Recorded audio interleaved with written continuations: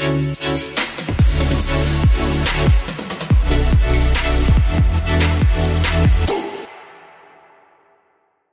so the design that we are going to be doing, which is Color Temptations, I have over here some examples of different combinations of colors. As you see, they're very, very aggressive color, very aggressive combinations. And what I want you to see over here is that they all have different applications of products. Like for example, in this nail over here, we have on the Color Temptations dusted with the Prisma powders. But we also have it dusted with the Dazzle Rocks glitters. So it doesn't matter which one do you choose, the technique is going to be the same.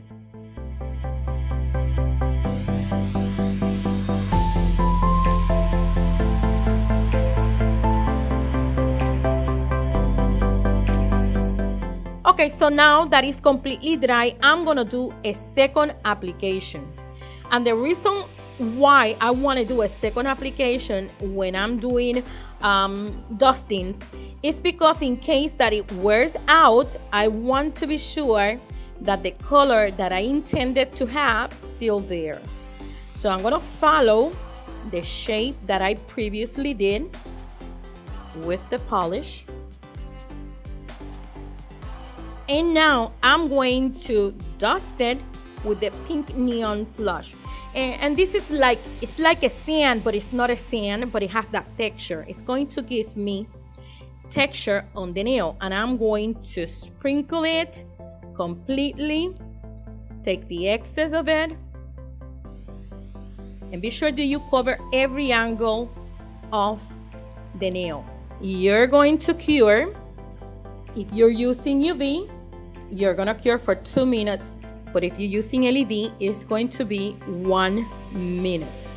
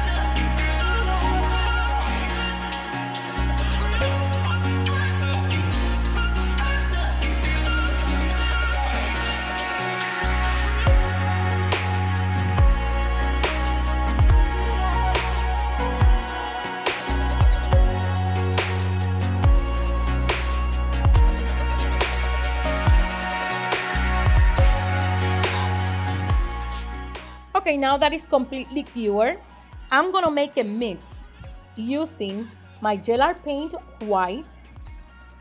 I'm gonna use isopropyl alcohol, and of course our Clean It is made of isopropyl alcohol. So I'm gonna use Clean It, and I'm also going to be using Manic Matte. And the Manic Matte, it is a matte top coat for our lacquer polishes. So I'm gonna use a drop of this. So here we are.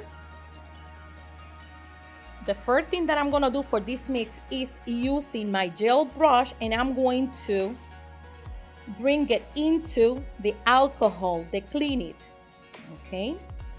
Then I'm going to take a small amount of the white, about that much. I'm gonna put it in my tile, and I'm going to take 1 drop of my Manic Matte lacquer, and I'm gonna mix.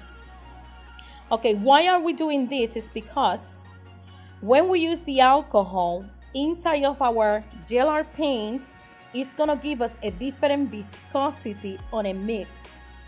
It's going to, little by little, it's going to evaporate, leaving a sticky mixture that is going to be perfect for my nail design. So as you see, it is not as thick as it was before from the jar, and it starts to get right there a little bit drier and drier. And why do we put the lacquer? Is to give us the consistency that I need in order for me to create this design. Okay, now it's almost there. Perfect. So I'm gonna use my gel brush. I'm gonna take the excess completely out, and now I'm going to create whatever design you want to create over here. I'm gonna make like a flower.